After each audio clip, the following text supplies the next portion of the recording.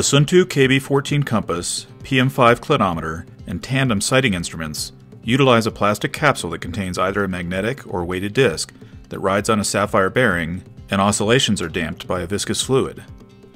These capsules are sealed and cannot be serviced or repaired. If they break, then they must be replaced, which can cost nearly $80 each, and a few weeks of downtime. The latest versions of these instruments use much thinner plastic than was used in the earlier designs, and the rigors of caving can result in cracking these capsules if they aren't adequately protected. Sunto makes a yellow silicone rubber cover, but this adds weight, makes reading the instruments with one eye more difficult, and only protects the parts of the instrument that are least in need of protection, that is, the aluminum housing.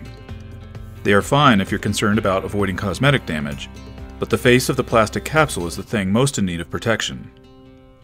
Caver and National Park Service cave specialist Mark Ohms developed a technique for protecting instruments from the harsh conditions found in Wind Cave, South Dakota. This includes gluing a 0.1-inch thick piece of polycarbonate to the face of the instruments, and then dipping them in tool dip. This does an excellent job of protecting the instruments, but requires a trip to the hardware store, access to some tools, and a bit of time and patience.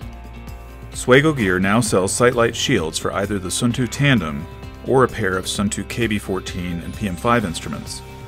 The sightlight shields are custom cut to fit these instruments and provides both impact protection to the faces and a pre-installed phosphorescent sightlight device so the instruments can be read without the use of an external light.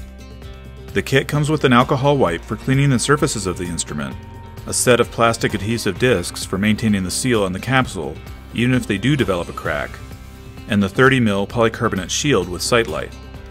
The glow-in-the-dark phosphorescent sightlight needs to be charged with a flashlight or headlamp before use. Recharging these periodically takes just a few seconds, but they generate a green light that makes taking readings easier. The sightlights eliminate the need to hold your helmet or a second flashlight to illuminate the face of the instrument. This makes it possible to hold the instrument with both hands, which significantly improves stability and therefore reading accuracy. It also reduces the potential for magnetic interference from getting a flashlight or headlamp too close to the magnetic disc when reading the compass. Installation takes just a couple of minutes. If you own a Sunto instrument for cave survey, then I strongly recommend protecting your investment with the Swaygo light shields. The kit for a tandem or a KB14 compass and PM5 and cladometer costs just $22 including shipping. You can buy these directly from Scott McCrea at SwaygoGear.com. You can find a link in the description below.